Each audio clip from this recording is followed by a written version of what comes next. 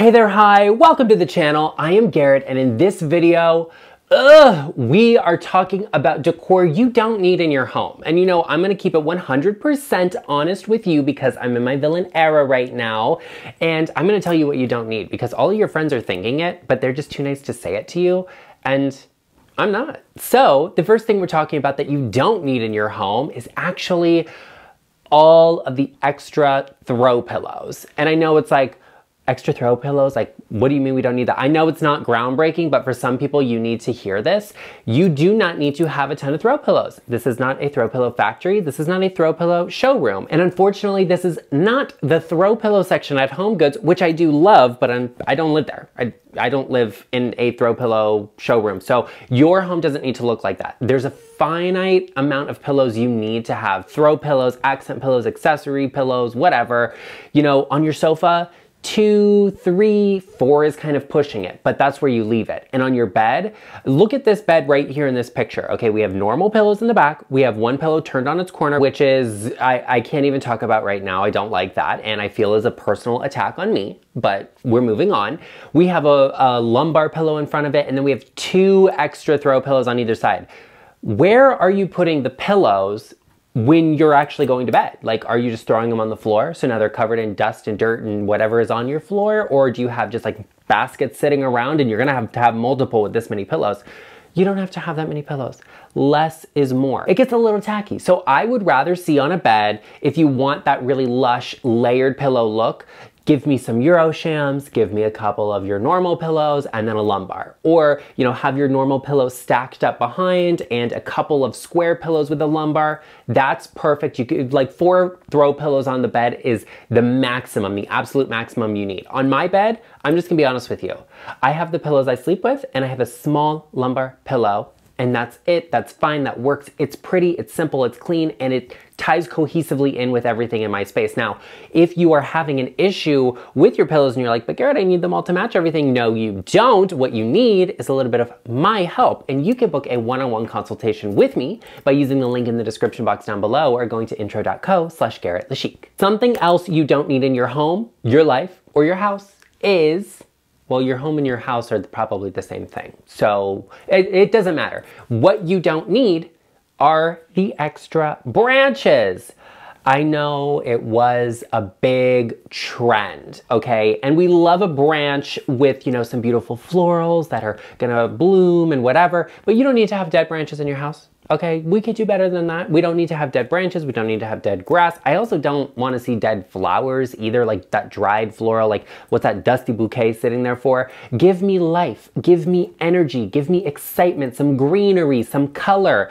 And I don't necessarily think every single floral arrangement has to be real. I think you can layer in some faux, some real. Like for me, I like to have a lot of flowers in my house, so I'll have a faux arrangement here or there, but anywhere you're gonna be near the flowers, I want them to be real. That's just something to keep in mind. But you know, I don't think you need to have a bunch of branches. I think we've moved past that, and I think it also takes a large scale space to make that work, because then, you know, it's like having a giant tree in your house, right? It's just a lot of stuff happening. It kind of consumes the space. So if you've got a massive 2-story foyer, like, you can go really big with an arrangement. But if you're living in a space that's a little bit tighter, a little bit more compact, you have that standardized ceiling height, you don't have to have, you know, 3 feet of branches in your house. You could easily do a smaller arrangement that looks even more beautiful. And by going slightly smaller, you're going to make your space look even bigger. I think that's something great too. And there are certain styles and people that, you know, are gonna love to have the branch, and that's like their signature thing. And I think that's okay. Like, I even work with some clients who are like, oh yeah, you know, I have some branches here and there, whatever. And it works for them. And I think that's what you really have to look for. Say like, is this adding to my home and my style? Is it feeling right? Is it layering correctly? Or is it just giving like something is there? Like some big branches. Like I felt like I needed something large scale there, so I got a big dead branch and put it there. Like,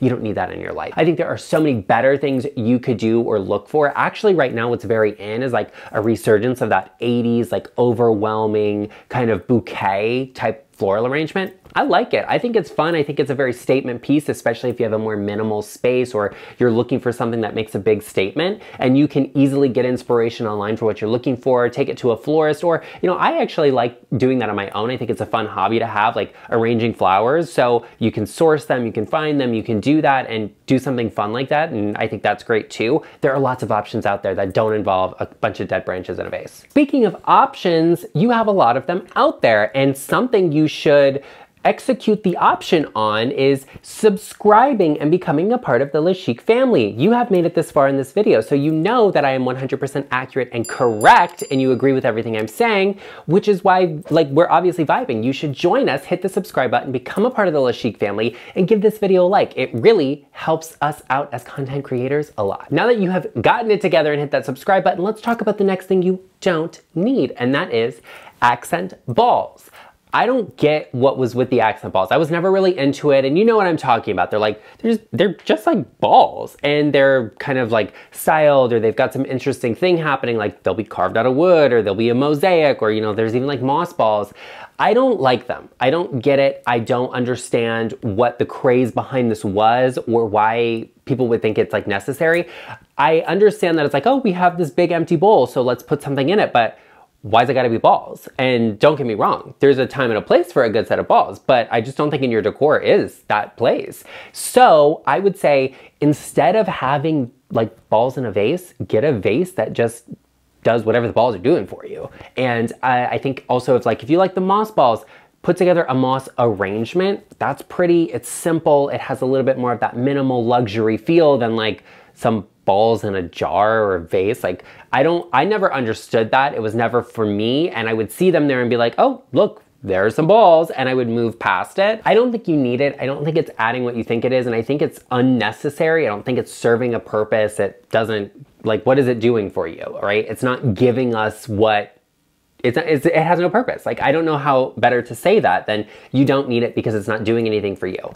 I would rather see, you know, a decorative box of some sort that could actually provide you a little bit of storage. Get a decorative box like the one I have right here and put this on your coffee table, put your TV remotes in it, and set coasters on top of it. That way, if someone wants to get to the remotes inside, they have to use a coaster first. I love that. And this one right here, I bought this at HomeGoods a couple of years ago. I actually found them online, and I will link them for you down below. It's this really pretty burl wood. And this is like a little tech accessory box. Like, these are little muffler things for the lapel mic I use for filming videos. And I don't know, there's like a Velcro strap for it too. So that's convenient for me to have on my desk as I'm filming and getting ready for producing YouTube videos or content or whatever. So that's something that's actually very helpful for me, as where like some balls in a vase, like now I can't use the vase. I can't put flowers in it. I can't make an arrangement. Like, what is it doing for you? I don't think you need that. I think there are way better options out there to enhance the space. Like, I understand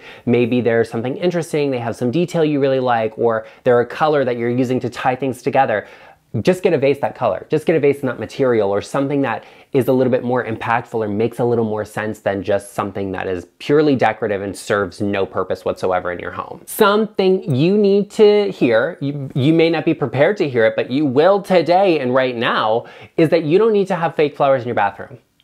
I don't get it. I don't personally love fake flowers in the bathroom because, one, you can't clean them, and the bathroom is known for having bacteria, darling, that I don't want any involvement in. So like, I'm not gonna put something in there that's impossible to take care of, clean, sanitize, whatever. And I'm not putting fake flowers in there. Also, the fake flowers, like, why do they have to be in there? I feel like there are more useful things you could put into a bathroom that are beautiful and decorative, that give you that accessory feeling without it being fake flowers. Like, you could put a real floral arrangement in there. I think that's cool. You could put a live plant in there. That's great too. I guess you could put a fake plant in your bathroom also, but you know, it's kind of the same thing. It serves no purpose. So in a bathroom, if you have like two sinks, like a double vanity, between the sinks, I don't want to see a fake plant. I would rather see like a beautiful tray of some sort. You can put a his and hers fragrance there, hers and hers, his and his, whatever. Maybe you put your LED makeup mirror on that tray. You put some rolled up hand towels on it. Like, there are things you're using in a bathroom that can be made to be beautiful and useful. Or you could even do a little setup with like, you know, small jars that have like cotton pads pads and some Q-tips and useful things in them. I don't think you have to have things that make no sense. Why are you wasting space in your house with just stuff? Okay, I don't need to see it. I need usefulness in my home. Just like I said with a box like this, it's beautiful, it adds to my space, but it's useful. And that's what I wanna see from decor. And there's also something to be said for collections. I collect a lot of things and I love to see them, or sculpture, artwork. That makes sense, but like, you're not gonna convince me that the fake flowers in the bathroom is artwork. Like, it's not. It doesn't even look good, let alone like art. So I don't think you need to have that. I think there are other things that are way better in your space. It's just one of those things like, you don't need it. Okay, you don't need it. Honestly, donate it to the thrift store because you don't need it in your house, you don't need it in your home, you don't need it in your life or your bathroom. So be on the lookout for things that are actually useful and cleanable to put into a space that needs that. Something that I have in my home that I've recently realized I really don't need, and you don't either, are little dishes, little trays, little catch-alls. And what really made me realize that is this tray here, this little dish. Okay, you know, I collect my Wedgwood pieces and I love them. This is a green one. And I was looking at it and I was like, oh, this is so interesting. And I saw these little cutouts on the side and it made me realize that like most of these vintage little dishes and trays you're getting are ashtrays. Like this used to be an ashtray. Like that's what that's for. Like a cigarette used to sit there. Someone was like smoking and they put their cigarette there. I don't like that. Okay. I love this, but I don't think you need to have these in your home. I don't think it's absolutely necessary because one, I'm not using this for anything. Okay. It's just a little dish that sits there and you could do something else. You could do something different. And also it used to be an ashtray. Like, I don't think anybody actually used this as an ashtray because it's too beautiful, but that's what it was intended for. Like, look at it, okay? This used to be an ashtray. Most of those little vintage trinket dishes you're finding used to be that. Here's another one. She's a little dusty, forgive me for that, but this is something, I love all of these little trays that have like these Greco-Roman details on them or like something classical. And so this is a really cool piece that I really love, but like this was probably for cigars. Like it's oversized, but the shape of this, like that's perfect for setting a cigar in. Like that's probably what this was. It was an ashtray. Like it's beautiful, but it was probably an ashtray. Like what am I using this for? Like there's nothing in here. And I have another one right here that it has a paper clip in it. Like, what am I using them for? Nothing, because they were probably ashtrays to begin with. You don't need to have that in your house, in your life, if you don't want it. If it's something that's like, I collect this. I bought a lot of things that this was just included in. So I didn't intentionally buy this. I just got a really good deal on something else and they like threw this in for free. So that's why I basically have this, but you don't have to. Like, don't spend a ton of money on this. Like, it used to be an ashtray. It's not really serving any purpose. Maybe you need to have one ring dish in your house, like on your nightstand, by the sink in your bathroom. Okay, that's fine, but like you don't have to have a ton of them. So be careful with what you're doing. And if it's not serving a purpose for you, if it has no usefulness to you, is it something you truly need? I like my decor to say something, to have a usefulness. Like, I would rather find a coffee table book that had that same color rather than something you're not going to use or take advantage of. Like, you don't have to have a ton of stuff absolutely everywhere unless it's something you truly, truly love that serves no purpose. You don't need to have it. Something else you don't need in your home are alcohol bottles on display.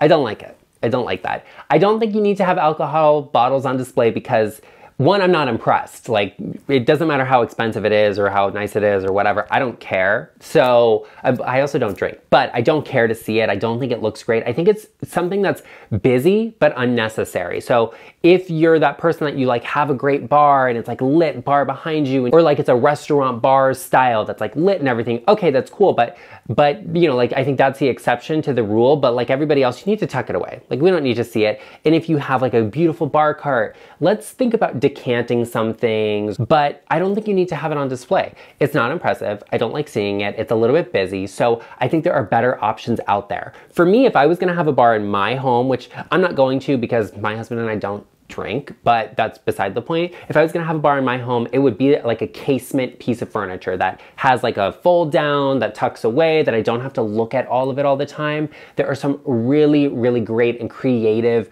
bar cabinets out there that are really beautiful. And honestly, it's like I would probably buy one just to have the cabinet itself, not really caring about the actual bar, but like that's also beside the point. I don't think you need to have it on display. I don't like that. I would rather see the beautiful drink and glassware out on display, like because that's just what I like, but I don't think you need to have alcohol bottles on display. I think they could be tucked away, they could be put in a cabinet, and you know, open the cabinet, set up your little bar station, like that's cute, but you don't need to see it all of the time. I think it can be put and tucked away. And I would even go as far as to say like wine bottles. I don't care about wine. I don't think a wine cellar is impressive. So I don't really want to see it. Like if you have it, that's cool. And I think that's great. But like, I don't need to see it on display. Like, oh, she has so much wine. Like it's like, that's not impressive to me. So I would rather see something that's decorative and beautiful, that's simple and minimal, and that opens up and has something great in it, rather than having a ton of stuff on display. Because when you have a ton of stuff on display, it requires more work, more maintenance, more dusting, more care. And let me tell you what, you cannot clean a wine bottle rack. It's like almost impossible to get into all of the nooks and crannies and everything. So having that behind some doors will actually save you a lot of work, because you need to spend more time dusting and less time drinking, and that's for sure. And I know some alcohol companies, they like package their beverages beautifully and in really gorgeous bottles, but I would say unless those bottles are refillable, once you're done with them, we don't need to put them on display. You can replace them with another bottle and recycle that, and I think that's a better place for it than on display being empty. Or I guess you could decant something different into it, and so people think they're drinking something more expensive than they are. I think that's kind of funny actually, but that's beside the point. I don't think you need to have empty alcohol bottles on display. I think that unless you're actually using it, you don't need to have it. Now that we talked about some home decor you definitely don't need in your space and in your life, let's talk about expensive design that you don't need because it doesn't look good. Be sure you check out this video right over here, and I will see you over there.